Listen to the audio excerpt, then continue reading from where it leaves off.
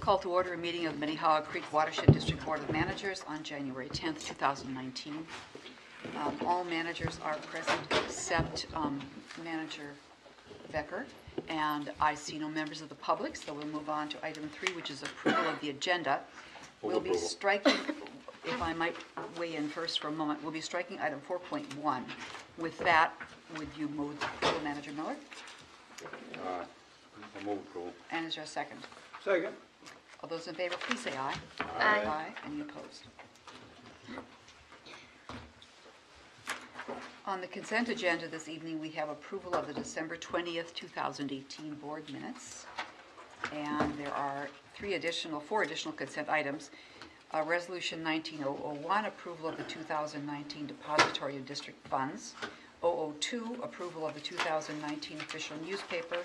003, approval of the 2019 fee schedule. And 004, approval of the short-term temporary staff for scanning projects. Can I have a motion to approve the consent agenda? Manager Loftus? President White, could I either pull it to ask a question or ask a quick question on 7.4? Just regarding may the as well do it now. contingency. Just ask your question. Okay. Sure. I was just curious, there's a 25% contingency on a copying project. I'm just curious what the need is. Ms. Reynolds? Yes.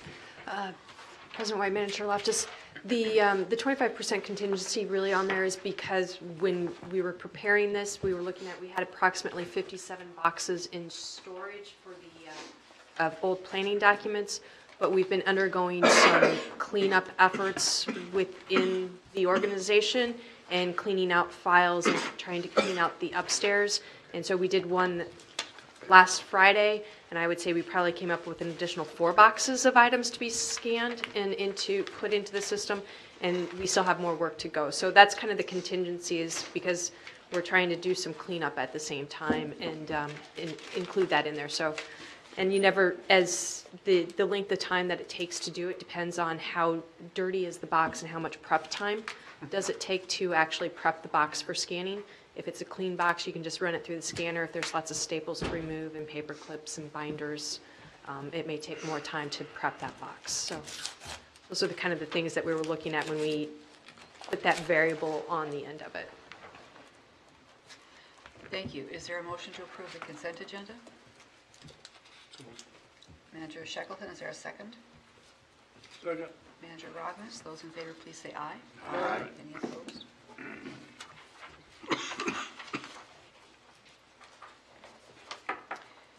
I do have a few announcements. The videos that were submitted for the MAUD annual meeting are now on the MAUD website, including one that was sent from this watershed district about balanced urban ecology and the Boca projects. I noticed in Hennepin County Green Note, which is their e-newsletter, that some of the natural resource grants went to organizations in our district, including Metro Blooms in Nokomis East and SENA, Metro Blooms and Conservation Corps, and also Field Community School in South Minneapolis. And then the last note is that the Metro MAUD meeting will be bumped back a couple of weeks because Capital Region's still moving into their new place. So it'll be January 29th, and I think Manager Olson, you're the assigned member for January, so if you could make that date, that'd be great. Then report on Operations and Programs Committee, Manager Loftus. Yes. Thank you, President White. We received a IT update from Ms. Reynolds. She informed us, or we learned about the goals they developed through their business analysis that the staff has done internally, and that coming up next is a RFP for both an IT consultant and updating our website. We also had a benefits overview with information from Mr. Whisker. And the next steps are muddy, but it'll be coming back, I assume. Money was getting clear. Yes. Thank That's you. all I have. Thank you. Then CAC, Manager Olson. The CAC met and had a very detailed discussion regarding the, well, first they had a presentation, and then we were seeking their input for partnership frameworks and solutions to come up with policies on how we go about doing our multi-tiered, multi-level partnerships with municipalities and businesses and counties and everybody else who has a stake in our projects. And they broke into small groups and really got into some great detail. They we kind of went over because they were into it so enthusiastically. They also, so those recommendations will follow, and we'll try to incorporate those into how we document our procedure for that. They had 10 members attend, and they also had a note of thanks to the team delivering their documentation and their minutes on a very timely basis so that they get their paperwork early. So kudos to the staff. And then one of them volunteered an idea. John Saldet said that we should request that the watershed, whenever we conclude a large project, that we do a formal post-mortem, including county people, city people, all those team players that were part of it. And it may be short, it may be long. It looks at all the things that went right and things that could be better. And but he says it's not just necessary for you to examine it yourself. You should have everybody together at least, either by conference call or Skype or together as a group, but have a formal post-mortem on projects. The last thing they brought up was that Minneapolis Parks now has a PAC, which is a Pesticide Advisory Committee. And our former president, Jim Calkins, is on that advisory committee. So his name is back in the environment. Thank you. Thank you. Sounds like CAC's really, really digging in right now. They are. The upcoming meeting and event schedule is in the agenda, and Manager Becker is assigned to the February CAC meeting. Then we'll move to the permit 18635, and we have Ms. Showalter, Lake Nokomis Shoreline Enhancement. Sherry, Yes. did you circulate at the December 20th meeting that sort of yearly schedule in which you've identified all the... We did approve it, and if you'd like a It's in the printed minutes. copy, it is, yeah. It's in the minutes, okay, I can get you a copy. all right. Thank you for the question. Go ahead, Ms. Showalter. Thank you, President White, managers. I am presenting this evening on the Lake Nokomis Shoreline Enhancement. As usual, I'll start with project overview, go into the rules, which will include a discussion of the exception that the applicant has requested, as well, and then end with the staff recommendation. So unsurprisingly, the Lake Nokomis Shoreline project is at Lake Nokomis in the Minnehaha Creek subwatershed. It is taking place on the northern half of the lake. On that northern portion, it is the enhancement of the shoreline that is not currently either swimming beach or intact WPA wall. The existing conditions at the lake are pretty typical for urban lakes, so there's almost no emergent vegetation present. There is a pretty significant wetland fringe in some areas, but that's dominated almost entirely by reed canary grass and cattails. The upland area is almost entirely managed as turf in its current condition. The applicant is proposing an enhancement of the shoreline wetland area, which you can see kind of, and showing that in the light blue throughout. So that area will be stabilized with core logs, erosion control blanket, and then it'll be seeded with a wetland seed mix, and there'll be plugs and some shrubs as appropriate. The applicant is also proposing a buffer zone in upland areas adjacent to the restored wetland, in the areas that are kind of leading up to the trails. And that buffer zone will be planted with a low-growing native prairie mix, so they won't be mowing it. It'll be prairie mix, but it'll be low enough that you'll have good views of the lake still. And there'll be some trees and shrubs and plugs as well. In some areas where the lake conditions permit, there will also be an emergent zone with rushes and sedges, which I'm showing in the dark blue. Additionally, they'll be formalizing access areas where there's currently been a lot of erosion just from foot traffic. Those will be stabilized with turf reinforcement mat, and those are areas that don't currently have any sort of wetland vegetation. So getting into the regulations, the first is the Wetland Conservation Act. Typically, these decisions are made by staff, but when a variance or exception from the wetland protection rule is requested, then the board is asked to make this determination.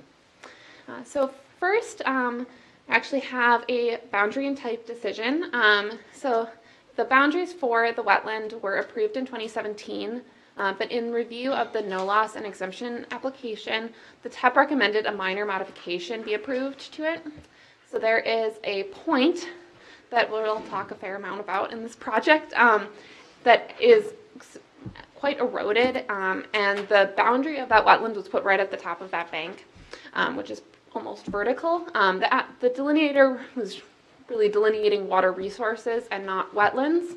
And so that area is not subject to regulation under Wetland Conservation Act. It's subject to regulation under the DNR, and so that's why that change is being made. Next is the no loss application. So the applicant has applied under a provision that allows for restoration work to be done by public entities. This is the same provision that the board approved for the Arden Park project. Lastly, there are 2 stormwater outfalls that are proposed to be replaced, where the 2 stars are on that graphic, and that'll result in 454 square feet of permanent wetland impact. In order to meet the utilities exemption, they need to demonstrate minimal impact, which they also need to do for a rule, and they've demonstrated that they have taken measures to reduce the amount of impact, both in terms of long-term and short-term impacts to the water bodies.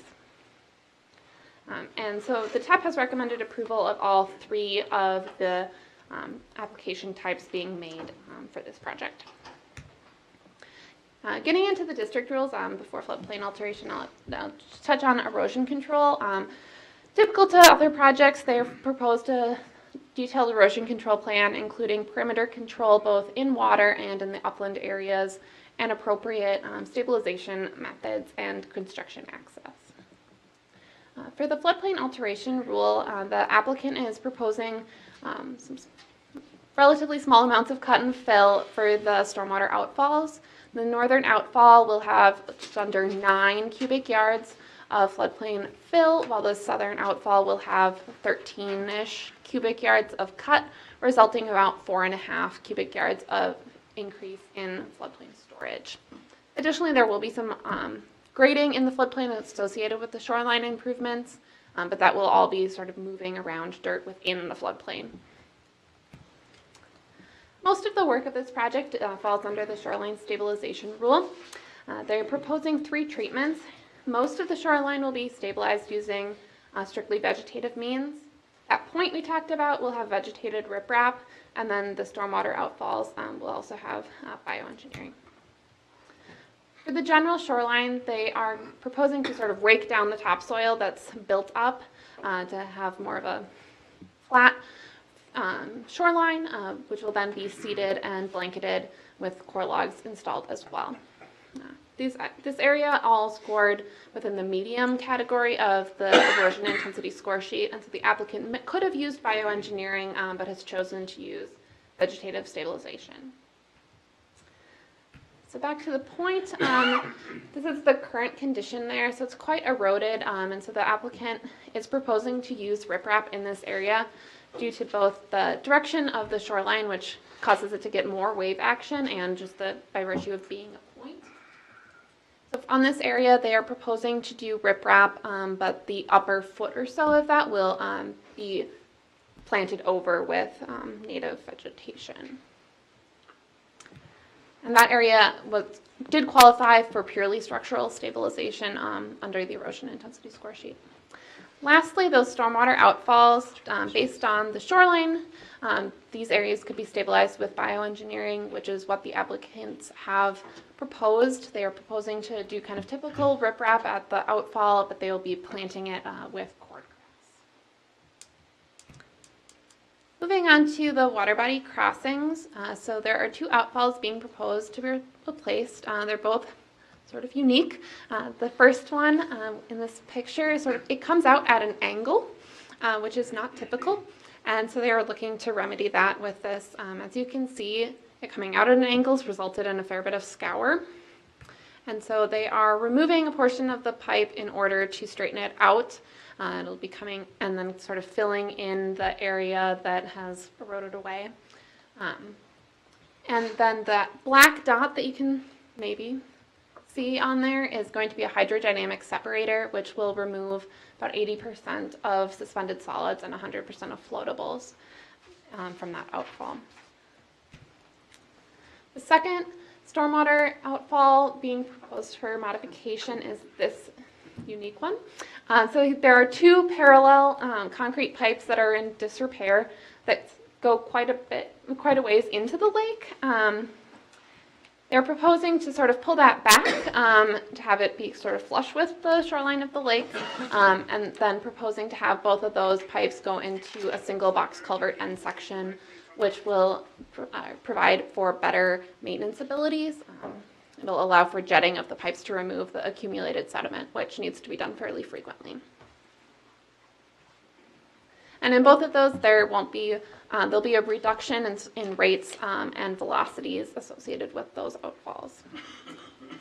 Last rule is the wetland protection rule, which the applicant has requested an exception from the buffer provision. So managers may grant an exception when an alternative method or treatment is proposed that achieves a greater degree of water resource protection than strict compliance with that provision.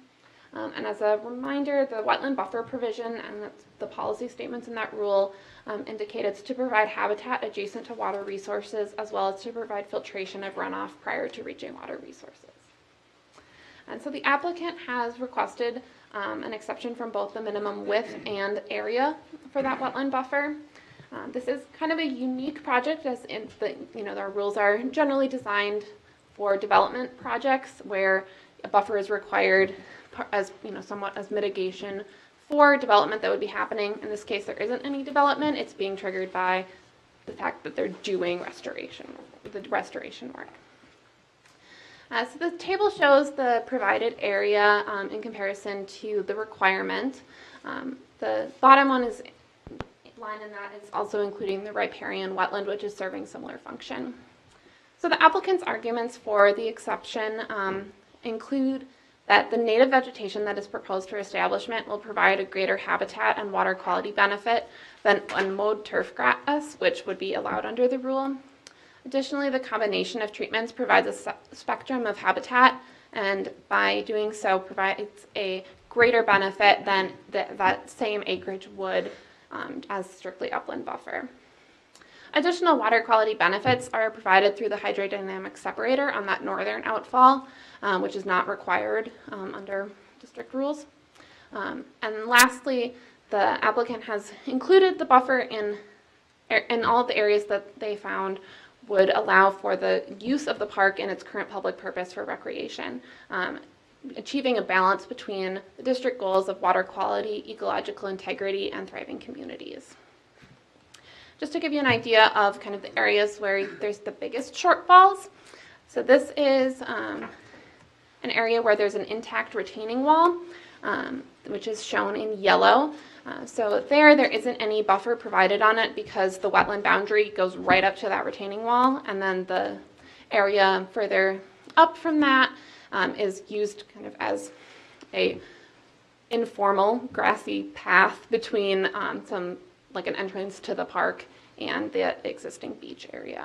And so that was not proposed to be used as wetland buffer due to that. Is that the East Beach? Yes, that is the East Beach. Another area with the other area with the largest shortfall is an area where there's very significant wetland, where the wetland width is going almost up to the edge of the trail, and so only a thin amount of buffer is available. In this area, they are also including an emergent zone, so the actual width of vegetation is pretty wide. So if the Board of Managers finds sufficient evidence to grant the requested exception, staff recommends approval of the permit and of the WACA application, subject to the conditions and stipulations in the staff report. And those are identification of a responsible contractor, an NPDES permit, maintenance agreement including the locations of the buffer signs, and a stipulation that the maximum riprap encroachment is 10 feet from the ordinary high water level. This was something that the applicant has agreed to, but wasn't able to get into the plans just due to the cycle of the development. And then also, the DNR during the comment period on the WACA application requested a condition be added to that, requiring that erosion control materials used be designed to prevent entanglement of animals. So that is added as well. And with that, I am happy to take any questions. Thank you. May I first have a motion to approve the Wetland Conservation Act no loss determination, the exemption as defined, and a revision of the boundary and type determination on the conditions stated? So moved. Manager Rognus, is there a second? Second. Manager Miller, you have a question, obviously. Go ahead, Manager. A couple. So riprapping the point, Yes.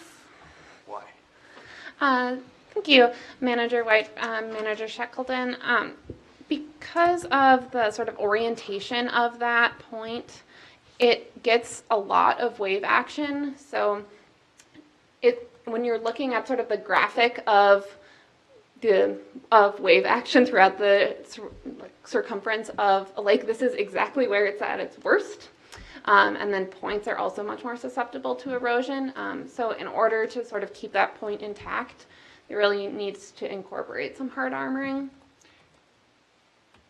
When we riprapped the Big Island, we did it in a way so that the riprap was not extremely visible. It wasn't a hard armoring, but it was a soft armoring that provided the capacity to absorb the wave energy. Is this a candidate for doing something like that? It's a great suggestion. This is a unique situation in that Lake Nokomis is part of the Grand Rounds, and so any work that you do here ends up going through a pretty significant historical review process. And the development of this project involved a lot of negotiation between those of us on the environmental regulation side and those on the cultural resource side. And it was the cultural resource professionals were really wanting to mimic the historic condition of the WPA walls as much as possible. And so they actually wanted to have a lot more riprap, and this was sort of a way that we could sort of agree to have as much of the shoreline be really just vegetation as possible, while conceding a small amount of riprap. A way to have everyone sort of... So I used to live right down there, and I know this area intimately, and there aren't retaining walls in that section. That is correct. There are not, but at one point there were, so closer to when they were constructed in the 30s. There were retaining walls around the entirety of the lake, and so that's the historic condition that SHPO is aiming towards. Has the park board agreed with that? I'm not sure what the park board's stance is. I think that this was sort of they're okay with where we're at, and it's something that the Army Corps us and... I'm sorry to cut you off. Yeah. I guess my root limit, what I'm trying to get at is, it has a naturalized aspect, and hard armoring it the way I usually envision it is just stacking boulders, much like some of the other pictures I've had in here. And I know there are different tactics for doing it to maintain a different kind of naturalized environment. Yeah. So here is a cross section of that area actually. So right here is the ordinary high water level, and then here 1 foot above that is where the vegetation will start. So this area will be covered with topsoil and then seeded and blanketed. So there'll be, assuming that the water level is usually around the ordinary high, there'll be about 1 foot of exposed riprap. Is there a drop off right there? This area does have pretty steep bathymetry. Okay. Okay. The outfalls, so there are 11 outfalls that flow into the lake that are untreated, and I think 2, maybe 3 that are treated. And the last big one was put in at 50th. The idea of having a hydrodynamic separator makes sense. That was on the north end. Yep. That's right by the parking lot, right? Yes. And the other one that shoots into the lake, I can't picture that. Where is that? Yeah.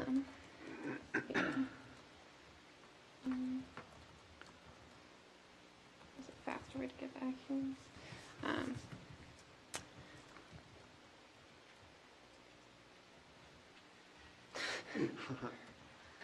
So it's just north of that point. So there's sort of an area there where the two trails sort of come together. Yep. And that's where that's at. Is that right by where the, oh shoot, where the deciduous conifers, Tamaracks? yeah, there's a stand of tamaracks right over here. It's like 4 or 5 of them. Is Becky in the room? She might know.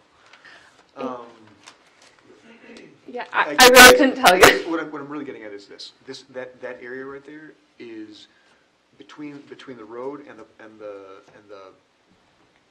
path is incredibly moist year round.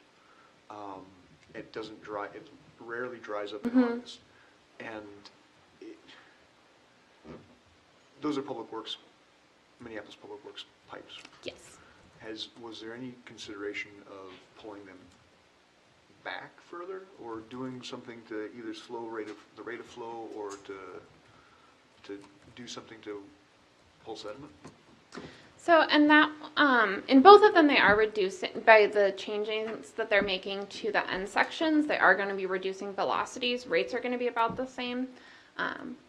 They did pull that one back somewhat, and the changes that were made to those were at the request of the Public Works maintenance staff, of kind of ways to address the challenges. Yeah, particularly in the eastern outfall is one where they've had significant difficulty in maintaining it, partially because of the close proximity of the pipes. So by having them go to one end section, they're able to maintain them more easily. So was there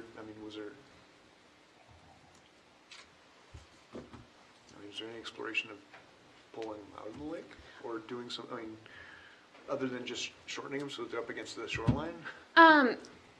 I'm not sure to what extent they considered that. I think something along those lines is kind of beyond the scope of this project. That, it's a park board project, and the city, upon seeing that, kind of was looking for what are kind of the low-hanging fruit around the lake, and not looking to make any sort of major changes, but more of a minor modifications to address kind of the worst offenders. And It seemed like an opportunity for us to engage to help them. Am I wrong? Manager Miller? That was the point I was going to make. It seems like it's an opportunity here. We missed, engaging the city and the park board and us in resolving or making an improvement that otherwise wouldn't happen if we, we're the ones with the main interest in. I'm a little surprised. One of the other elements that was kind of floating around the back of my head, other than knowing this is really wet land right in there, is when you look at the Met Council's flood prediction maps, there's a hill right there between the yellow star and the gap. Like, there's an old bank right there, and there's lowland just south and to the east, and there are persistent flooding issues down there. If there's an opportunity for us to partner with the park board and Minneapolis Public Works to address something. Yeah, that's certainly something we can explore. If the managers would like, we could potentially have, if we want to allow kind of the timeline of review to move forward, the board could approve an exception, and we could come and then outline conditions under which staff could issue the permit. I know that they're looking to break ground fairly soon, but are also still waiting on Army Corps permits as well. Mr. Whisker? A couple of thoughts. I think those are really good comments, and we've been spending a lot of time, Tom has, with the Citizens Advisory Committee and with staff internally, designing processes for the permitting program where when permits come in, they get screened, and we know, what the opportunities are for partnership, and that's something that's sort of an ongoing process for continuous improvement, how we identify opportunities, route them early, and we've talked about that with the board before, whether it was on the recent projects in St. Louis Park or wherever, how you're getting those early. That aside, I do know that the park board within the last 18 months adopted a Nokomis area master plan. And within that master plan, they identified all the priority sites for stormwater on an order of priority basis for which ones are delivering the most nutrients to the lake. We know that the project for the outfall that we were partnered on in past years to minimize creek overflow into the lake was one of the principal sources of nutrient loading. So the remaining outfall projects and stormwater projects that the park board's identified are their projects. They're in the master plan. I don't know off the top of my head, without having that in front of me, where those stormwater projects are and how they align with these outfalls. And that's information that we could easily come back with and answer where those are in terms of their queue. In terms of the master plan, they're tackling all of the shoreline restoration enhancement work. And that involves, as they work their way around the shoreline, pulling back some of the outfalls, repairing those, and it doesn't preclude, this project and this investment around the shoreline doesn't preclude at all the ability to pull those back and do stormwater in the future. And in fact, that might be the park board's plan for some of these based on its master plan. The other thing to keep in mind is just the level of attention that Nokomis has had recently with high groundwater levels and these areas being wet, and the level of the negative perceptions associated with stormwater management around the Nokomis area, the ponds that we've put in, the outfall structure, and how those contribute or don't really contribute to local surficial groundwater levels. So that's just sort of a point of reference, I think, for the board. In terms of next steps, I mean, this is a shoreline permit. That's the park board's permit.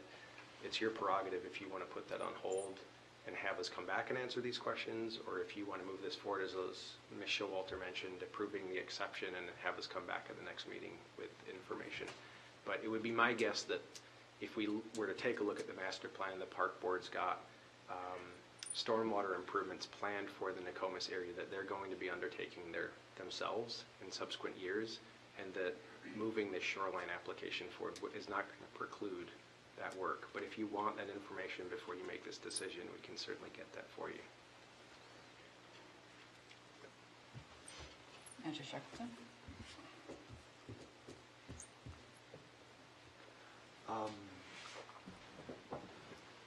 I think your analysis of the politics is right, that there's a lot of attention on the flood and how stormwater management with the lake has a lot of attention.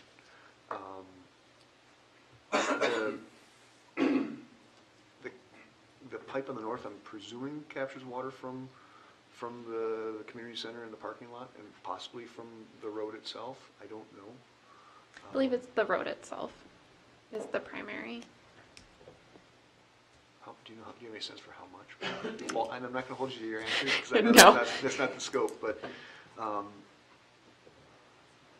I think you're right about the public concern of how the stormwater management is happening here, and that's not the purview of the park board. It's not really the purview of the city of Minneapolis Public Works, and it's beyond the scope of their permit, but it is something that those two agencies should pay attention to, and we should as well to a certain extent. Elizabeth, can you tell me what the construction schedule is? So the construction schedule has been fairly fluid. I think at one point they were going to bid in October. That has passed.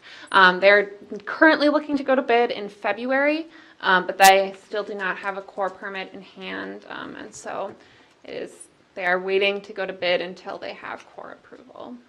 So construction will be next winter. I think they haven't, because the fluidity of the schedule, they're not, I think they've gone back and forth on whether they'll do winter work or do some of it as summer work. Sure. Okay. Is there, I mean, would we, how much time would it take to figure out kind of what the sub-watersheds are that dump water through these pipes into the lake, and whether there could be options to slow the rate down beyond what was proposed? Mr. Whisker? It looks like legal counsel might have something to say about just schedule and process, but in terms of bringing back information about drainage areas around Nokomis, how they've been priority ranked for stormwater treatment in the master plan, and how that fits into this permit and overall partnership opportunities, we can turn that around for the next meeting. Mr. Welch? Manager White and Managers Elizabeth, what is the status of this project as against the statutory timeframe for making a permit decision from receipt of the complete application?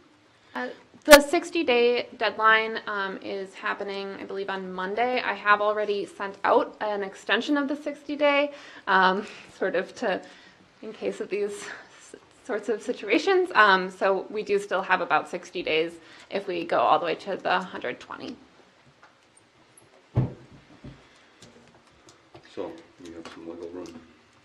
So we could approve the permit and get a report next week and still know that this other work is, we wouldn't be stopping the work from going forward. Could we approve two parts? There's a three-part. Yes, Mr. Walter. Managers, I would, if board wishes to approve portions of it, I think the best way to do that would be to approve the exception and the Wetland Conservation Act portion, as both of those need to be approved by the board, whereas the permit itself can be approved on a staff level if, circumstances require that. Mr. Welch? If the board delegates that decision-making authority to staff for the permit decision, because the permit now is to the board, rather than taking some separate action to withdraw the administrator's decision to bring this one forward. Oh, I guess it's the exception that brings it forward, but the whole permit is in front of the board at this point. The permit, the WACA, and the exception. The exception is part of the permit, not WACA. So the motion I'd asked for was for the WACA determination exception and boundary type revision, boundary and type revision. So that's the motion that we have in front of us right now. We're ready to vote? Except that no one made that motion. Yes, it was. I think I did. I had a motion and second. Was it You did, my apologies. You did. Robinson Hill? Yep, and Manager Oh, Miller. those two. Oh, those two. Okay, These two guys. never mind. Okay. Are we ready to vote? Would this come back? I'd like to have a sense from, If Mr. Whisker? Manager Shackleton, managers, if you act on the permit tonight, it won't be coming back. And we can certainly bring back the information you want. If you're uncomfortable doing that, we can bring the whole package back at a subsequent meeting. And that's your prerogative. Mr. Welch? It is, except the sort of design input that the board is looking for and exploring some opportunities.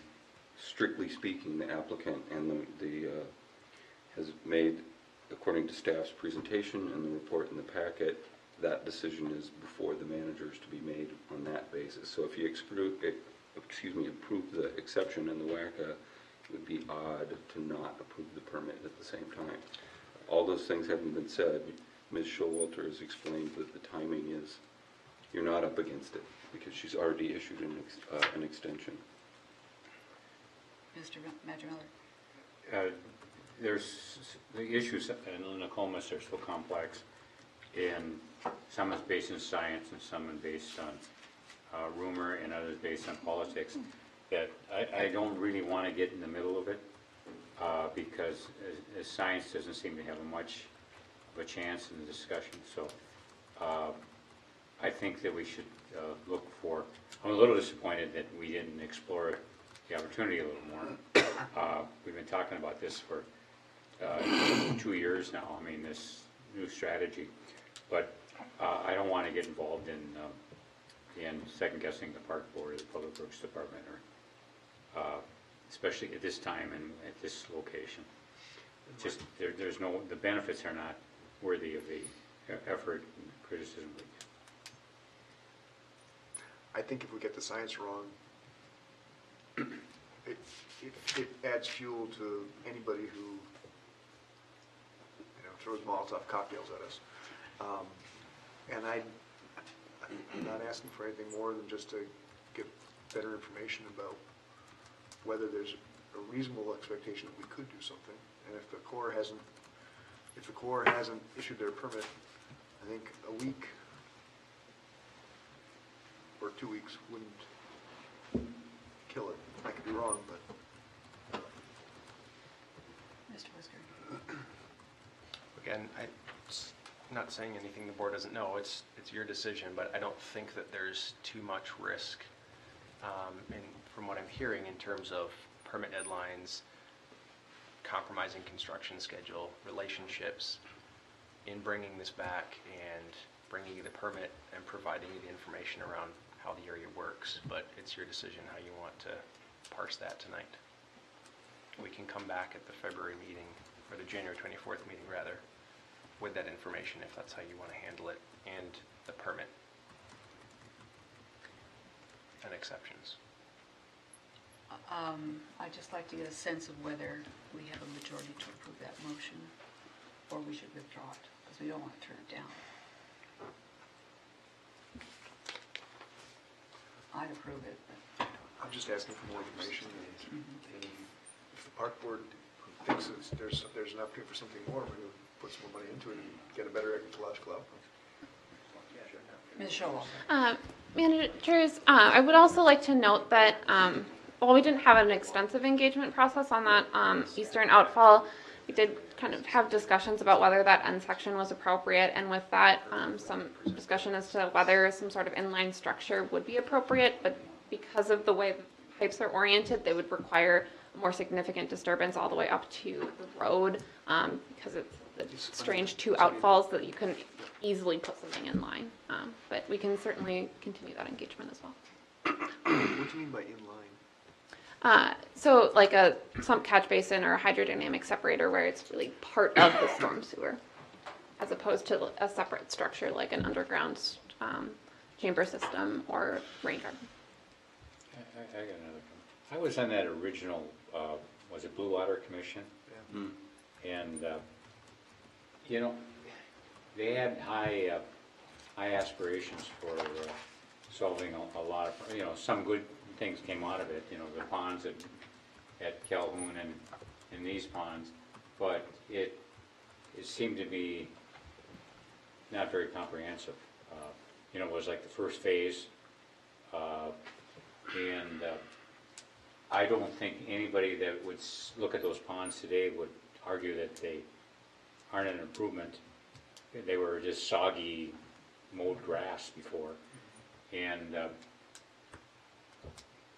I think we should just go back and look at the Blue Water Commission's recommendations and subsequent work, and see if there's an opportunity here that we're missing, that's been identified and supported in the past, and see if we at least know that much.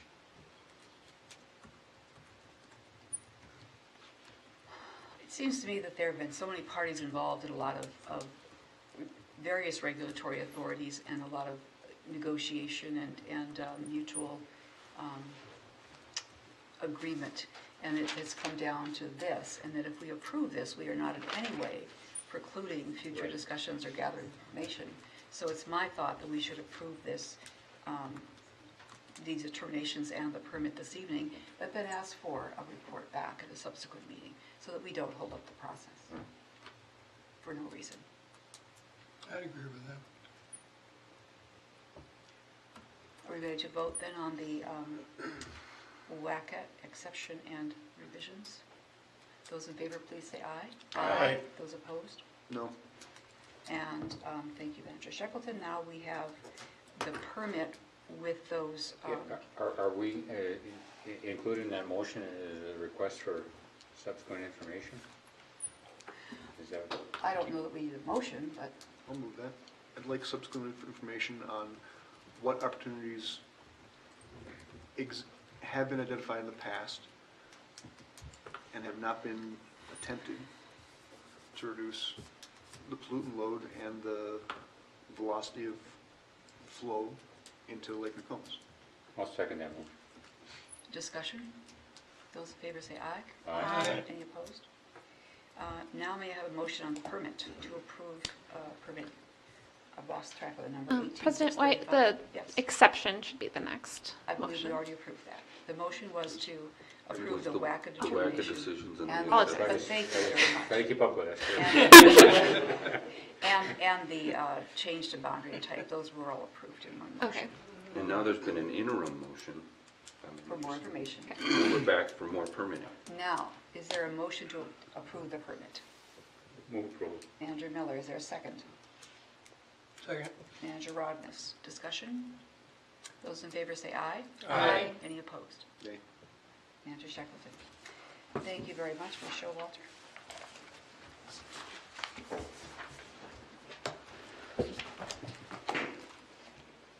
The next item on the agenda is election of officers for this board.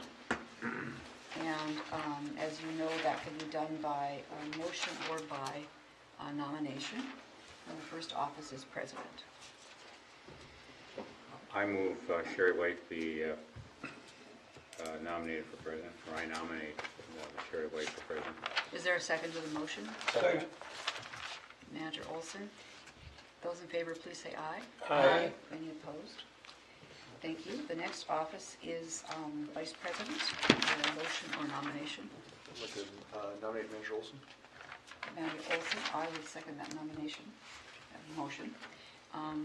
Those in favor, please say aye. Aye. Any opposed?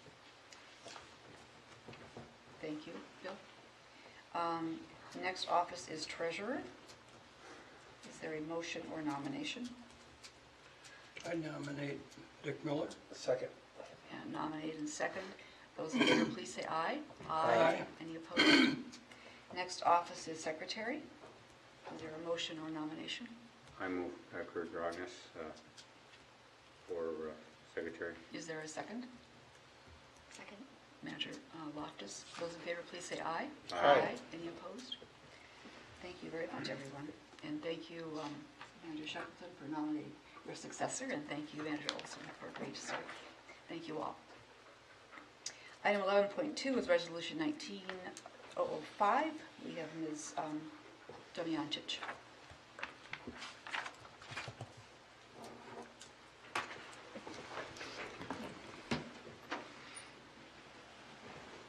Before she begins, they've started construction last week on the park, and it's, if you haven't gone, if you have a chance, go over and take a look at it. Okay. It is so, I've been listening to this discussion for a couple of years, or at least, it seems like longer, but maybe it's only been a couple of years. And I never realized how big the park is until they cut all the buckthorn down. It's enormous, a piece of property. And the creek is not visible from any place except if you fall into the creek because you're wandering through the woods. So this is going to be really a major improvement, and it's really exciting looking at it. Sounds like we should all traipse over there. We'll have 6 field trips. It's good. Ms. Domjancic, over to you. Thank you. President White, managers, thank you.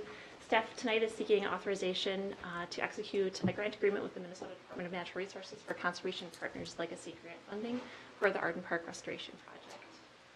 A little bit of background on the Conservation Partners Legacy Grant Program.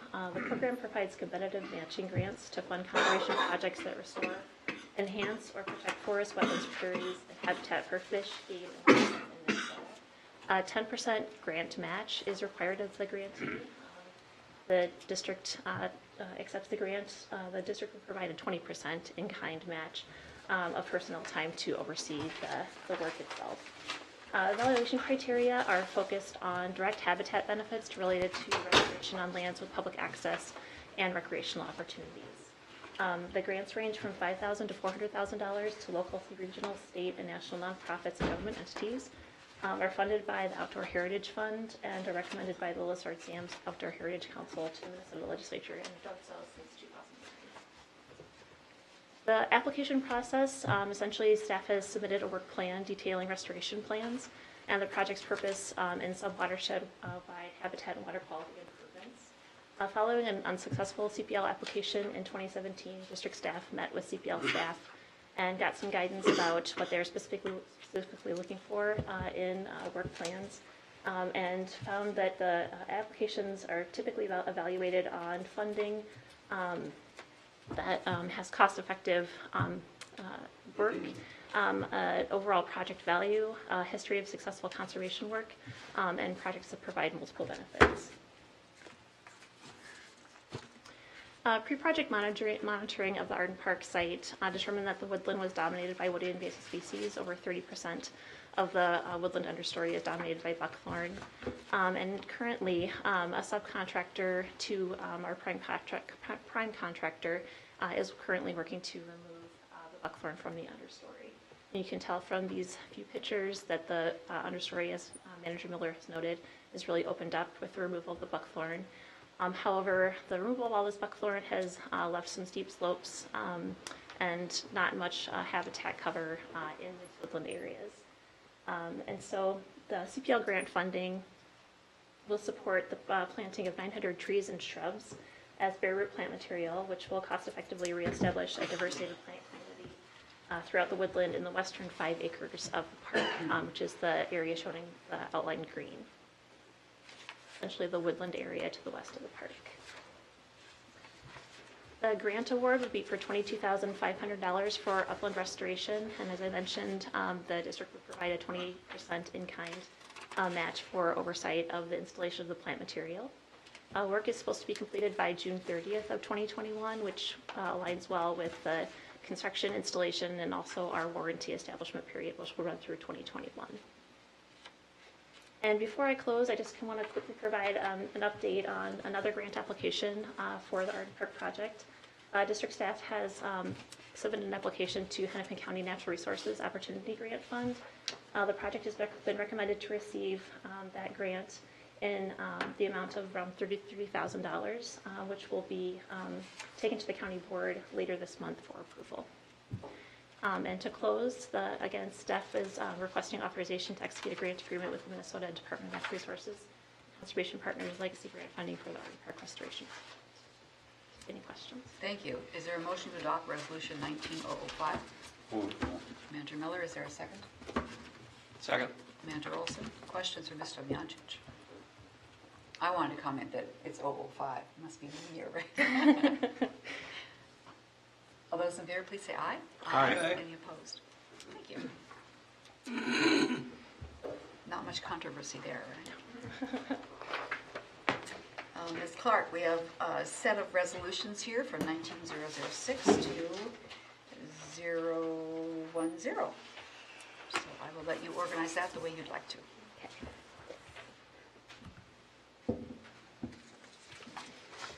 Chair White, Board of Managers, before you tonight are 5 local water management plans.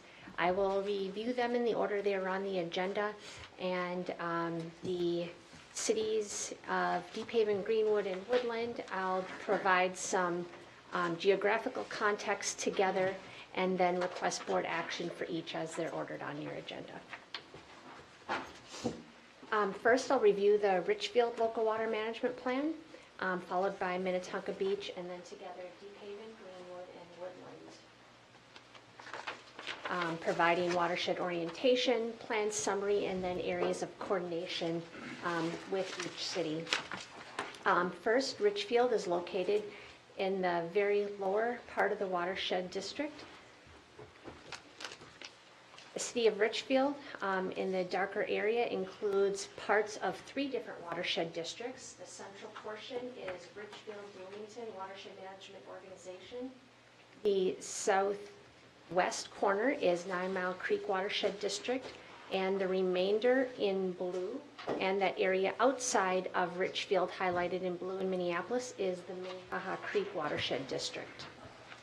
Geographically, Richfield's bounded on the north by Highway 62, the south Interstate 494, the east Highway 77, and the west France Avenue.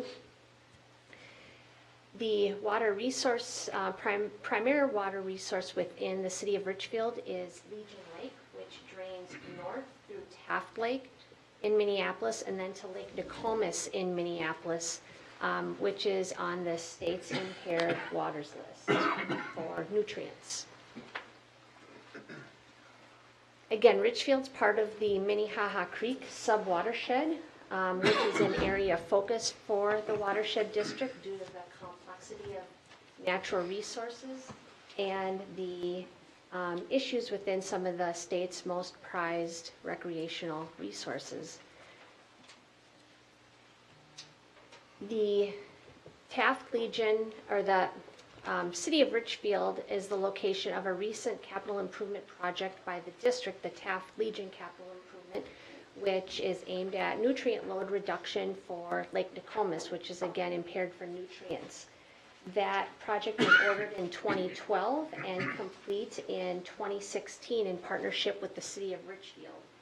The city is the lead agency designing, building, operating, and maintaining the project with funding from the district, according to the cooperative agreement.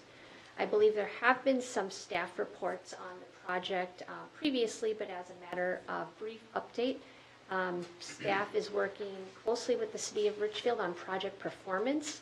The first indicators of performance were below expectations after the 2017 growing season. The city has brought on a consultant and made some changes primarily to the flocculation system, which has increased performance. Some other improvements for 2018 are being discussed, sort of structural improvements with the flocculation system. The project overall is a combination of flocculation and water reuse for load reduction. So staff is continuing to work closely with the City of Richfield on project modifications, operations, maintenance, and monitoring for that. The coordination plan provided in your packet is very robust, recognizing the district's balanced urban ecology approach and coordinated land use planning and the coordination of regulation and permitting within the district. The coordination plan specifically does talk about coordination of operation and maintenance of that Taft Legion improvement project, and includes the project agreements by reference in that part of the plan section.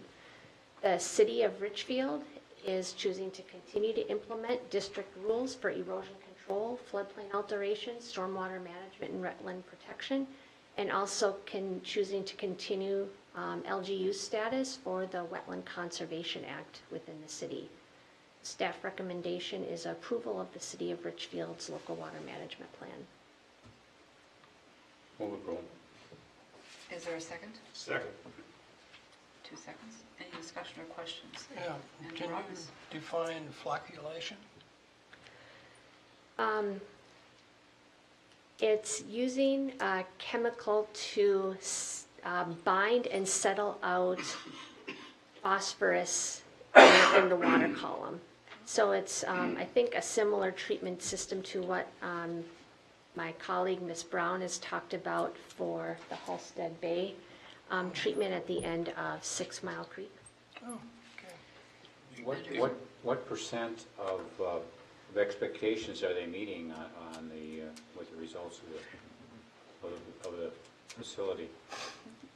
Manager Olson, managers, the initial removal rates were, I'm Manager Miller. Manager Miller, I'm sorry. The initial removal rates were, I think, kind of significantly lower. The 2017 monitoring showed in one part of the system up to 70 or 80% removal rates, which is an improvement. The range of expectations for removal, I believe, was pretty large. So I think we're continuing to look at how structural changes to the system can be made, at how that system works, and then how it's being operated and maintained to reach maximum performance.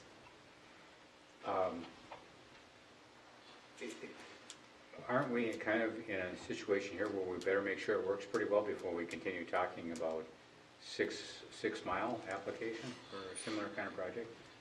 I mean, it's a considerable amount of money. We're going to be paying for this for 20 years in Richfield. Different technique, Mr. Is it different? vastly different. Manager Miller, President White, managers, I think that's a fair assessment. You know, the level of due diligence that we're doing on 6 Mile is significantly different and informed by the design parameters and pre-project testing that Richfield performed. And we've talked about that before. I don't know how deep you want to get into that tonight, just in terms of the water quality monitoring data that they had for Taft Lake, where it took the monitoring data, the range of data across a season, the range of data across years could have been better. And that informed some of their base assumptions about removal. And had they had better, I think, in-lake water quality data, that would have informed their estimates about removal. The design of the system is quite different. And so, yes, we're thinking about all those things as we start to look at Halsted Bay.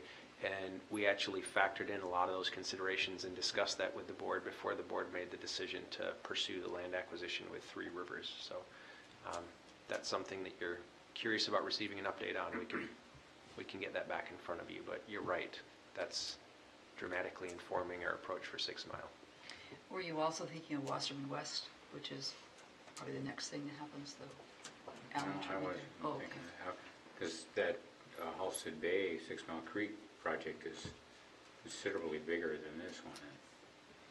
And, you know, I'm sure we're not going to use the same vendor and engineer and consultant and everything, but you know, we're paying debt service on that facility every year, and we should make sure that there's the benefits that we expect. So when will we know the effects of the improvements they've made? Chair White, Board of Managers, there's annual monitoring, and we've got 2 years now of monitoring. The second year, with some tweaks to the flock system operation, has improved performance. I believe it'll be an annual ongoing evaluation of how it's performing, how modifications are affecting its performance, and, you know, annual updates in terms of O&M, I believe, can be expected. Thank They're you. still Anything to using add, that. Mr. Whisker? I think if you're satisfied with that answer, I don't need to add Okay. more. Manager Olson? They're still using that floating island technique out there on the lake. Manager Olson, I'm not aware of that. In other words, how they introduced the flock to the lake. Manager Olson, managers, I'm not intimately familiar with the design of the systems, but I believe they're routing water kind of offline through a system, treating it and putting it back in line is the short of it. Mr. Meehan? This just sounds like a fun topic to talk about.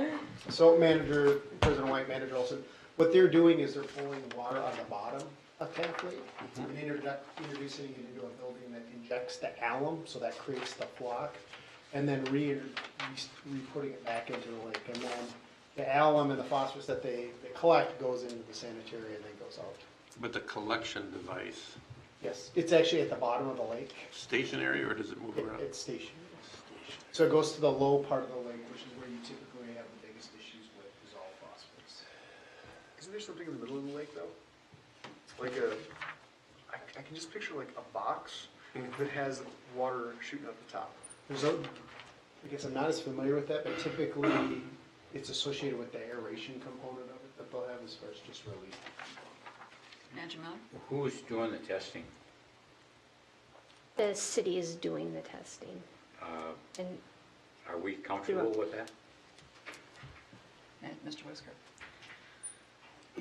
Manager Miller, managers, yeah, I think we're comfortable with the corrective actions that are being taken, and if you want, we can come back and Becky can give you a comprehensive update of how we're stepping through that. What we did is, we alerted the board of the fact that the project that we partnered on with Richfield isn't meeting design expectations. And we had framed exactly by how much. I don't have those numbers in front of me. And we talked about next steps and what next steps the board would like staff to take, and that's what we're in the process of doing. And the next steps are really, we'd identified it's not meeting performance expectations, and we'd identified some of the reasons why. Some of the reasons included they may have overestimated the actual removal capabilities, period, based on how they'd sampled the lake for existing water quality. So that's a big one. And then we looked at where they're pulling from, so the actual location of withdrawals. They're doing hypolimnetic withdrawal in an area where it's anoxic and you've got that dissolved phosphorus, so we looked at where they're withdrawing. We looked at, a big component of it was they had complete staff turnover, and they had their public works, water supply staff operating the system because it's similar technology, but they had a bunch of issues with that where they essentially mixed the wrong chemicals and clogged the system. So we had to look at making sure that they were actually using the right chemical composition. They had to flush all the lines, place pumps, that sort of thing. And so we've looked at the water quality data, where they're drawing from, the chemical mix, and we've come up with a plan for how they're supposed to evaluate the system and making sure that the data that they're providing us gives us confidence that if it's working or not working, that's an accurate representation of if it's not working or not working. Yeah. And then the first tweak that they've started making is how they're actually operating the facility with the chemicals, and the performance levels have gone up, but they're still not meeting minimum design standards.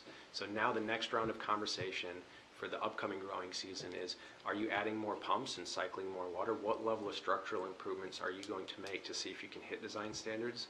So what we talked to the board about is triaging and stepping through operations, infrastructure, and once they've exhausted and gone through those curative methods, which are outlined in our cooperative agreement, if they exhaust all those and there's no practical alternative to meeting those design standards, then we'll be at a junction point where we'll have another decision to make.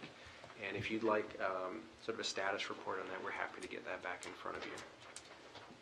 Well, when we approved this was very controversial on the board, because several of the members did not want to do a factory process. They wanted to do a natural process and objected pretty vehemently against it. And we were assured that by everybody this would be effective. And I think with we're going to have more and more opportunities to implement this kind of treatment as the district gets more intensely built. And I think we got to do everything we can to make sure this thing works as prescribed. So yeah, I'd like a report on this. Okay. Yep. I've lost track. We have a motion and second. Any further discussion? Manager White? Yes. Just to add a little bit to what Renee provided in her presentation, and then also highlight something that's in the resolution where the managers are being recommended by staff to approve the local plan based on the city operating the regulatory program under the statutory framework. The district needs to find that the city ordinances and the city's control system is as effective or better in protecting water resources than the watershed district rules, and Ms. Clark's request for board action and the resolution statement make that finding, but I just wanted to point that out because it's a linchpin in the system for ensuring a regulatory program that's effective and is a close and critical hardwired connection between the way the city's regulatory program works and the watersheds. There are others beyond that we're working with staff to make sure that that's system works as seamlessly as possible. But I just did want to briefly bring that to the manager's attention. Thank you. Those in favor, please say aye. Aye. Any opposed? On to Minnetonka Beach. Chair White, Board of Managers, next before you is the Minnetonka Beach Local Water Plan. The city of Minnetonka Beach is central to the upper watershed and Lake Minnetonka. The city itself is about 1.5 square miles, located between Crystal Bay to the north, Lafayette Bay to the south. It's bisected by the County Road 15 and the Dakota Regional Trail. The primary land use in Minnetonka Beach is single-family residential, with one large exception of a 40-acre parcel, which is the Lafayette Country Club, a large golf course. That piece of the city drains north to Crystal Bay.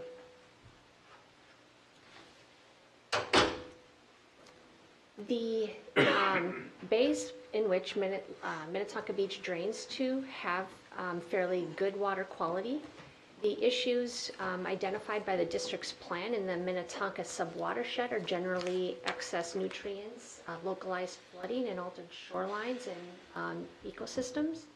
The management strategies for Lake Minnetonka are primarily focused taking our focal geography approach in the 6 Mile Creek Halsted Bay subwatershed and the Painter Creek subwatershed, which drain to the most polluted bays on Lake Minnetonka on the state's impaired waters list. Throughout the subwatershed, management strategies are resource protection through regulation and promoting shoreline BMPs to promote ecological integrity. The City of Minnetonka Beach Coordination Plan includes annual meetings, regulatory coordination, and then the city's local water management plan specifies that the district will continue to implement its rules and retain local government unit status for the Wetland Conservation Act. The staff recommendation is approval of the Minnetonka Beach Local Water Management Plan. Thank you. Is there a motion? So moved. Manager Olson, is there a second? Second. Manager Shackleton, any questions or comments? Those in favor, please say aye. Aye. Any opposed? Thank you. Chair White, Board of Managers, finally, I've got Deep Haven, Greenwood, and Woodlands Local Water Management Plan. These three cities are geographically next to each other on the east side of Lake Minnetonka. They share administrative staff and services, actually, and the same consultant wrote their plans. So I'll provide the geographical context together of those three cities, and then summarize each local water plan and request board action in the way they're listed on the agenda. First, for reference, I've circled Minnetonka Beach again in the middle of Lake Minnetonka. And then on the east portion of the upper watershed in Lake Minnetonka are the cities of Woodland, Deep Haven, and Greenwood. Zooming into this area, again, there's Minnetonka Beach. Just beyond that, you'll see Big Island in the middle of the lake. Here's the Watershed District office. And to orient you, that's 494 and Highway 7. We've got the city of Woodland, which is 0.6 square miles below the city of Deep Haven, 2.3 square miles in size, and then the city of Greenwood, 0.4 square miles in size. With the blue line through the middle of Deep Haven, you'll notice that's the watershed district boundary between Minnehaha Creek on the Lake Minnetonka side and Riley Purgatory Bluff Creek Watershed District on the east side. That divide is actually Minnetonka Boulevard in Deep Haven. Again, the subwatershed issues I just covered. The cities of Greenwood, Deep Haven, and Woodland drain to the lower lake south, actually, and partially to Wayzata Bay. Again, management strategies in this part of the watershed are primarily resource protection through regulation and promoting things like BMPs to improve ecological integrity of the shoreline. Deep Haven's local water management plan summary identifies infrastructure renewal and drainage improvement projects, and then implementation of minimum control measures in their stormwater pollution prevention plan to address those issues. The primary coordination with Deep Haven is through annual meeting, and they also reference regulatory coordination and coordination of their CIP. In Deep Haven, the district will continue to implement its rules and retain the local government unit status for the Wetland Conservation Act. So staff recommendations. Is there a motion to adopt Resolution 19008? So moved. Manager Rognus, is there a second? Second. Manager Shackleton, any comment or question? Those in favor say aye. Aye. Any opposed? Okay. Next on your agenda is the Greenwood Local Water Management Plan. Greenwood has not identified water resource issues to address within this local water management plan. They address resource protection through street utility improvement projects and again implementation of the minimum control measures identified in their stormwater pollution prevention plan. Similar coordination through annual meetings and regulatory coordination, and again, the district implements its rules and is the local government unit that implements the Wetland Conservation Act. Staff recommendation is approval. Thank you. Is there a motion to Can approve? I ask a question first? Yes. They will retain that local government status for WACA. Now, they don't have a staff, so who does that? Is it contracted out? I'm sorry, Manager Miller, managers, the district will continue to implement its rules and retain the implementing WACA that Will didn't read maintain through. it, The okay, district all right. will. It's unlike the other, okay. Is there a motion to adopt Resolution 19009? So moved. Thank you. Is there a second? Second. Thank you. Any further discussion or comment? Those in favor, please say aye. Aye. Any opposed? One more. The Woodland Local Water Management Plan also did not identify specific water resource issues to address within this plan, and specified water resource protection, again, through implementation of its minimum control measures in its stormwater pollution prevention plan. Similar to Deep Haven and Greenwood, coordination through annual meetings and regulatory coordination. And again, similar to Deep Haven and Greenwood, the district will continue to implement its rules, and the district will retain local government unit status for the Wetland Conservation Act. The staff recommendation is approval of Woodland's local plan. Move approval. Second. Comment or question? Those in favor say aye. Aye. Any opposed? What's the count now on remaining plans to come to us? I'm pleased with the progress. It's not a criticism in any way. Yes, so remaining plans, I believe we're at 15 now, so that would be 13 remaining. Since the update on status of local water management plans at the end of the year last year, there were 4 plans outstanding that we hadn't received. We received 2 of those, so there are 2 plans still outstanding to be received. Both of those cities have requested the 6-month extension from the Met Council on their comprehensive plans. And just to report too that the Met Council is actively coordinating on the status of local water plans as they are reviewing city comp plans, which have been flooding in, so. Okay, well, thank you for all your work with the cities on this. Appreciate it. Item 11.8 is Resolution 19011. Anna Brown.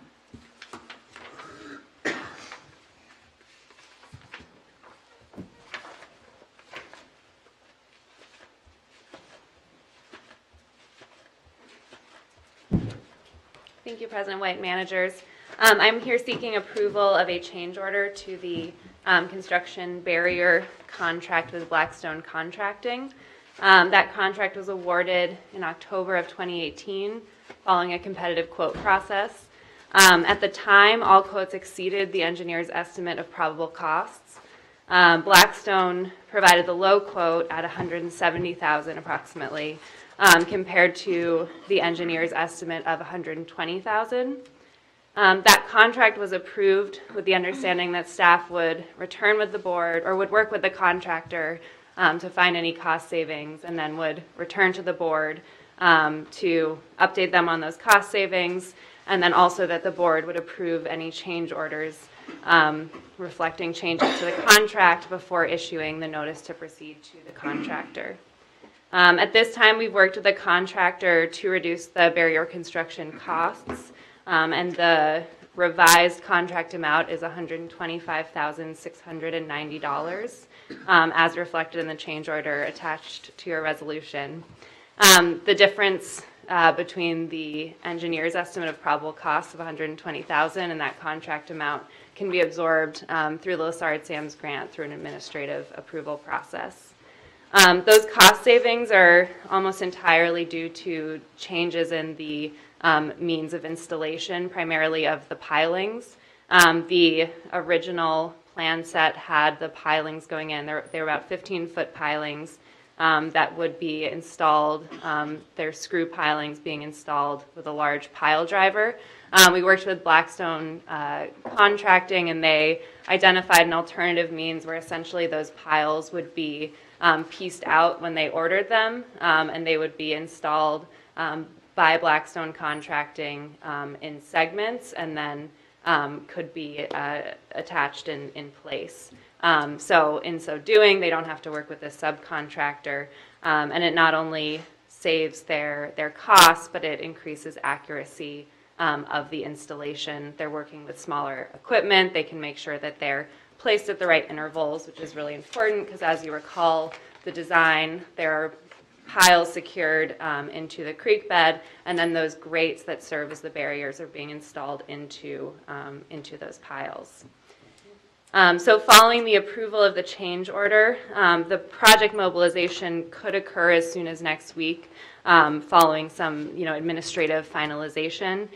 We have talked to the contractor about timeline, and he's expressed some concern about the recent warm weather impacting the ice conditions. So more likely it would happen the following week or soon thereafter. And the plan is to start with Highland Road Bridge, as that requires the most.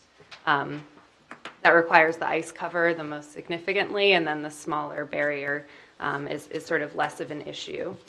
In addition to approving the change order, the resolution establishes administrative approval of subsequent change orders moving forward in an amount not to exceed 10%. So with that, staff's recommendation is to approve the change order for that barrier construction contract. Move approval. Motion to adopt 19011. Is there a second? Second. Manager Shackleton, is there any question or comment further for this? Manager Olson? That's a significant savings. Thank you for the extra work. Thank you. All those in favor? Aye. Aye. Opposed? Thank you. Thank you.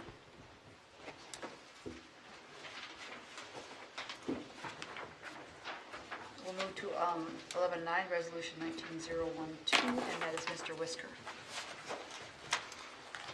Yes, President White, managers, 11.9, Resolution 1912 is for adoption of the district's compensation policy. You'll recall we reviewed components of this at the December 13th Operations Committee, and then we presented a draft at the December 20th board meeting. And I'm not going to go through it in detail because that's what we did at the last meeting, but the policy essentially starts to outline what the district pays, because it attaches the pay plan, how we're going to pay, and why we're doing it, so our philosophy. And in the document, you'll notice there's several sections that cover the district's compensation philosophy and goals, how we're going to administer the compensation plan, how it's going to be maintained, new hire provisions, and then sort of the meat of it outlines the district's perspective on range penetration, how people will move through the salary ranges, tied to performance considerations. And then one of the things that we worked in there were the compensation ratios, which is another yardstick combined with our philosophy and performance expectation, performance considerations, starts to provide guidance for staff on how quickly individuals might move through the range over time and how sizable an adjustment is warranted in any particular year. So it starts to get a little bit more objective than frameworks we might have had in the past. On the 20th, there was good discussion, and we stepped through it section by section. There were a couple of comments. Only one of them made their way into red line format, and that's outlined in your packet. Manager Loftus, and I think the board tended to agree, had commented that in section 3, maintaining the compensation plan, there was language that we would do a compensation and classification market study as needed, but no less frequent than every 5 years. And the modification was just to change that, to move away from a requirement and more of a recommendation that every 5 years we'd consider doing a market study. So that red line is in there. The other question that was raised, and then there's some discussion on, was raised by Manager Becker, I've circled back with and closed the loop on. He had questioned that if you look at the compensation ratios, which range from 83% to 116%, that range of 33 points doesn't match our range spread for salaries. And I had clarified, I probably wasn't on top of my game the night of the meeting, but the salary range, which provides a 40% spread, is calculated by taking the delta of the top end of the range minus the bottom end of the range. So what the total cash movement is divided by the low end of the range, and that gives you a 40% spread. And we've used that same framework to calculate the compensation ratio. So when you think about it, the top end of the salary range for every job is 116% the midpoint, and the low end of the salary range is 83% the midpoint. So these are the right breakdowns. I closed the loop with him, confirmed that made sense, and he was clear, and that's why that change hasn't been made. So unless there are questions or more discussion, this is on your docket for consideration for action tonight. Thank you, Mr. Whisker. Is there a motion to adopt 1912? Move approval. Manager Miller, is there a second? Second. Manager Olson, any further questions or comments? All those in favor, please say Wait, aye. there's, Manager Loftus. Sorry, just had one comment. Despite this coming through the operations committee, I don't know that we ever voted on it, but just so the board, which I think they're aware, knows I'll be voting against this because I believe it's incomplete without addressing benefits at the same time, so. Okay. All those in favor say aye. Aye. Opposed? Nay. Motion carries. Move to resolution 1913, authorization to implement the compensation plan.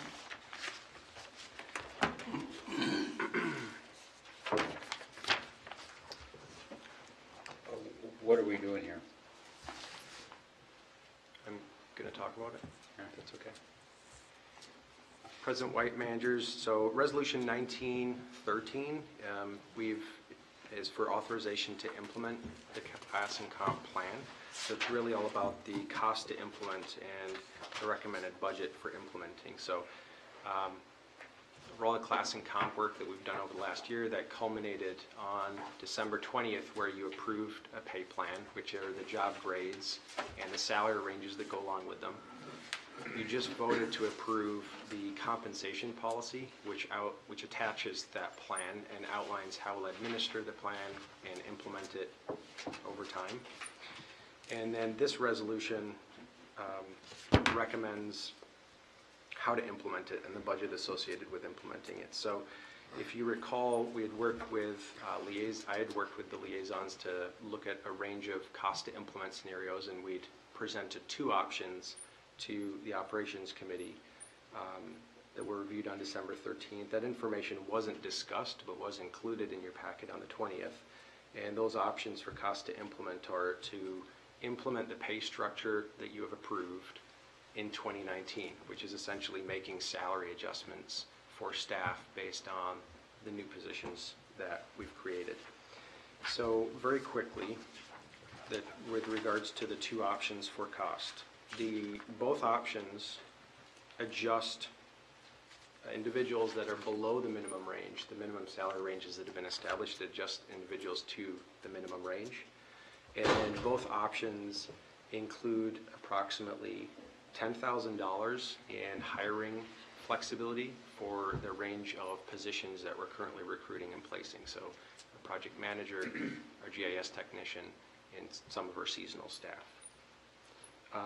Option 1, after you factor in adjusting to minimum range and the reserve of $10,000 flexibility for the new hires that we're considering, provides a remaining $13,000, all within budget, for additional adjustments for staff across the organization. And included in that, the liaisons and the committee had asked that we'd frame what consideration for adjustment would be left for the administrator. In option 1, out of that $13,000, it earmarks 1 to 2%. Option 2 provides, beyond option 1, an additional $28,000 in direct salary adjustments, but is a total budget amendment of $32,000 when you factor in payroll tax and PURA. And option 2 is the option that staff is recommending for reasons that, based on the compensation policy that you've adopted and making sure that we provide the most amount of range movement this year for individuals while remaining fiscally responsible, that is what I am recommending, and that's for your consideration this evening. While that is out of budget, you'll note in the packet materials that that would be paid for in 2019 out of our operational reserves that we have. And all of these options moving forward would require ongoing investment through the budget levy process. So that's for your consideration this evening, and I'll take any questions you have. Thank you. Is there a motion to adopt Resolution 1913? Move approval. Manager Miller, is there a second? Manager Olson? Questions or comments? Those in favor, please say aye. Manager Loftus again. Sorry to comment on this one again. I guess if we move forward with the recommendation on option 2, I wouldn't be supportive. I would support option 1.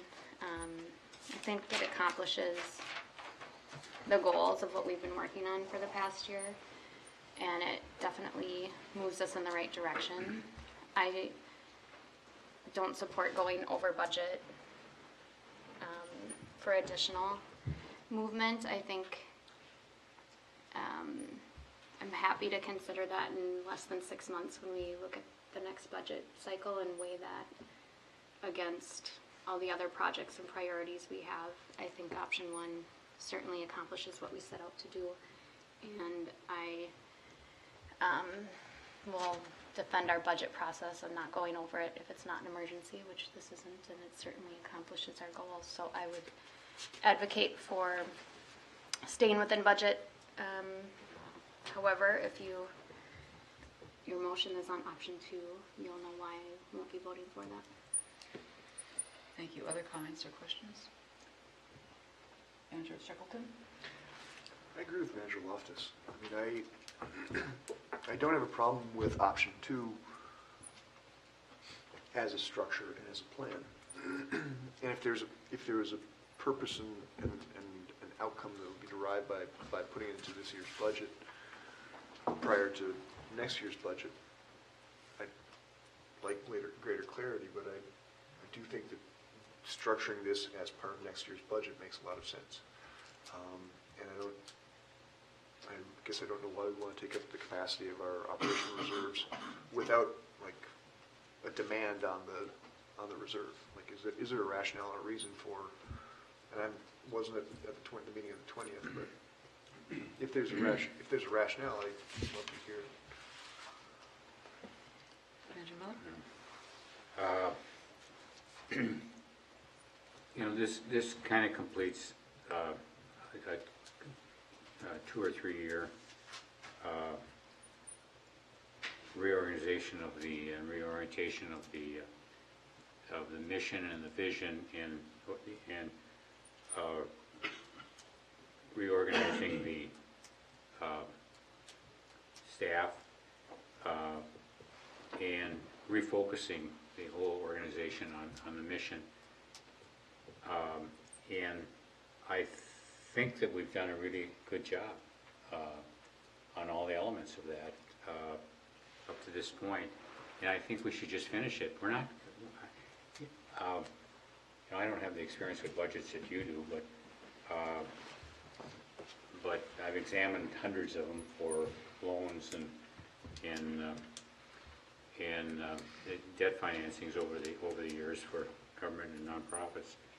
And we're not over budget. We're not spending money that we don't have. We're just spending money from a different allocation. But it's an ongoing cost. You can't fund an ongoing personnel cost with one-time money. It doesn't work. Well, we've been doing that way for 10 years, and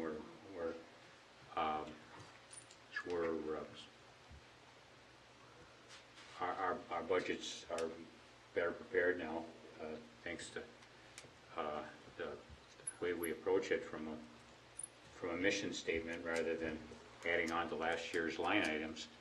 I think this is, I agree with your concern, but I think it's a minor technical concern. Yeah, I think it is, because we don't have to increase the levy. We've got money in place. If we had the information that we got now when we did the budget, we would have increased that line item. Well, we increased it. There was a 9.5% personnel budget increase allocated for this implementation. So this is above that. Yeah. So there was money budgeted. But I think it just gets everything in order and to move on. And I think I think it just completes the comprehensive nature of our reorganization and recognizes the staff that we have and we want to keep. And you don't think option one does that? well, I don't think it puts it to rest. I think this is kind of the final thing now. That we've got it set. We got the new policies in place, and we're aligning all the programs to the mission, and got the different focus groups all working towards the. Notice I didn't use the word department. We got the focus groups working towards the mission and the goals, and I just think it's just. I don't want to be dealing with this all the time. I'm going to be dealing with salaries in the budget no matter what. Okay. So you're not putting it to rest, I promise you that. Thank you. Other comments? All those in favor of adopting the resolution, please say aye. Aye. Any opposed? Nay. Motion carries.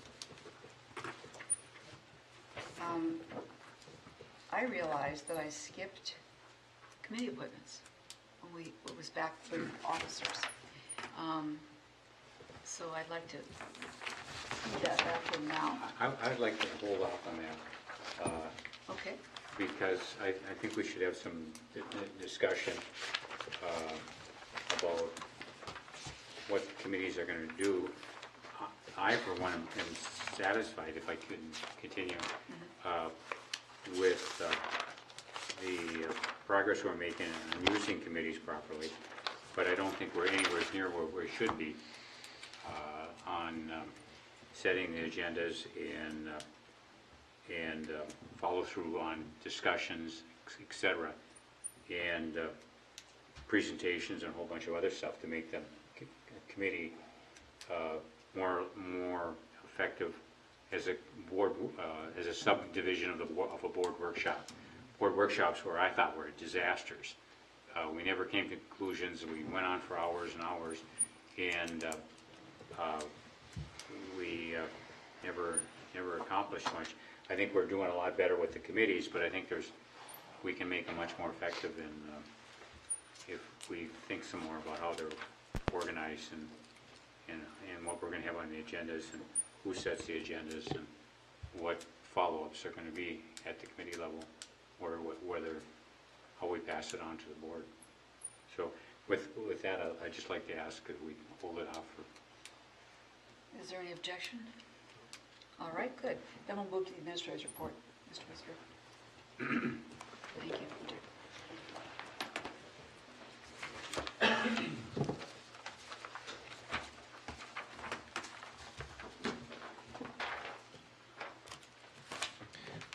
Maybe starting where we just left off, President White, managers, is there any sort of suggested next steps on fleshing out some of those questions with committee? Would you like to have the committee chairs and President White meet with me, or schedule that for discussion, or think about it? We'll let you know. Okay. Very good. We'll think about it. I like that. I've got a couple notes on here with regards to water level, like we usually do, from Tiffany. Nokomis Weirs remained open since October 11 and is going to stay open until we finally reach run out. We're about a tenth of a foot, away from run out elevation. And Mooney Lake has still been pumping intermittently. Current lake level is at 988.8, and so it's got 0.8 of a foot before that could stop pumping, so it kind of gives you a sense of just where those lake levels are and some of the issues that we've had with getting rain in the middle of winter and a lot of the melt events that we've had. That sounds like a comment, but Is that a comment? Seems like a climate change comment. No political. Pause for water.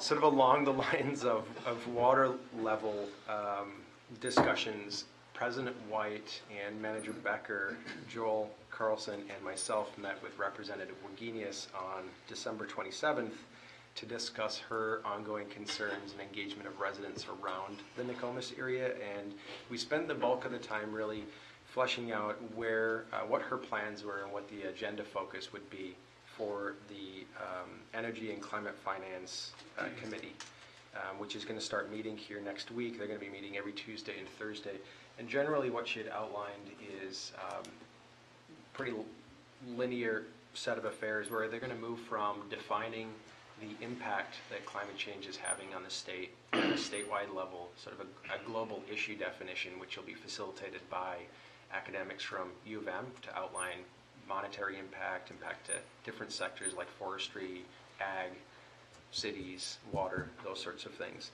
And then they're going to work their way down more specific and culminate in a discussion of policy solutions. So staff is going to be planning to attend those committees. We're coordinating with Mr. Carlson. I think it was a productive meeting, and we'll report back on how those discussions are going.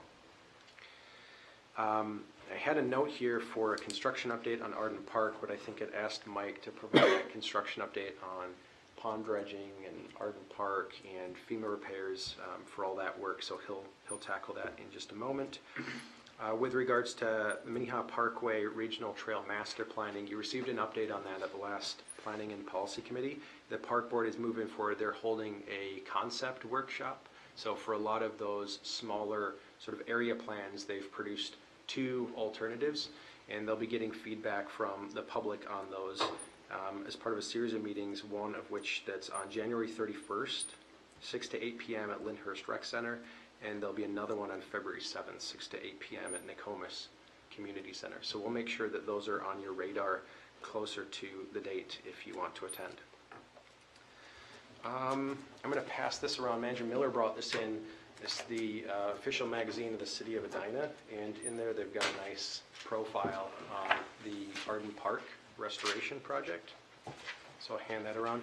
And then just with regards to Arden, before we get into the construction update, I just wanted to mention and take an opportunity to mention and give Laura some commendation here. We had the pre-construction meeting that I think we'd already reported on, heard back from our contractors, as well as Chris Meehan and Mike, that we've essentially set a new standard in preparedness for those pre-con meetings, just in terms of how they're run. I think the contractors were extremely surprised with just the rigor and discipline and coming out of the gate with extremely high expectations. And Laura's also been working pretty closely with concerned residents now that we've started construction, and you're starting to see the dam removal, concrete slab being torn up, a lot of the veg removal. And as you know, there's been ongoing concerns throughout the concept and the design through the bidding process, so she's keeping her fingers on the pulse of the community through construction. And had a series of meetings recently with residents, and we track a lot of our projects. We track feedback from communities on Nextdoor app, which is where communities are sort of chatting with each other in a neighborhood context about what's happening. And a very concerned resident had posted to the Nextdoor app for the Arden Park neighborhood that she had met with the project manager, Laura Damjancic, sat around the kitchen table, fleshed out her concerns, got real facts, real answers, had her concerns managed, and had quoted that her faith in the project and the process had been restored because of her work with Laura. So I just wanted to give her an honorable mention for going the extra mile to communicate with the residents around the project that have historically had concerns, have concerns through construction, and it's nice every once in a while when you're able to change someone's mind. Kudos. So with that, Mike, if you can give us a quick rundown on construction projects. Thanks, James. Managers, you'll likely recall that we have, I believe, 6 active construction projects going right now this winter, so I think that's an all-time high. And that's just the overarching project title. If you count the individual or discrete project elements within FEMA or ponds, et cetera, it's many more than that. So it's been fun watching staff sort of juggle and manage all of the projects that are going on. Right now with ponds, Jana Jonley has 2 pond dredging projects going right now, Pamela Pond in Edina and Damacoska in Minneapolis. Pamela has been dewatered. You might recall there's a large wall associated with that project. That was actually poured this week, and they'll start the excavation next week, weather permitting, of course. When they start excavation there, they will start dewatering at Damacoska. They've constructed the berm there to separate cell 1 and 2, and anticipate being done dewatering, and while finishing excavation at Pamela, moving or remobilizing down to Damacoska and having that start probably in the next 2 weeks. So that's where we are with the ponds. With Arden, James gave a great sort of commendation to Laura. She's been doing a fantastic job out there. As Manager Miller noted, all the vegetation work is essentially done. I believe they were finishing up today. For tree removals, they were doing the root wads and those trees last, so that should have been finished today. The demolition for the entire project is essentially complete. They've taken the shelter building down, the playground is out, the dam has been removed, and the concrete underlayment under the bridge has also been removed. And Chris Meehan noted that he was out there yesterday and saw fish moving through the old dam location. They were carp.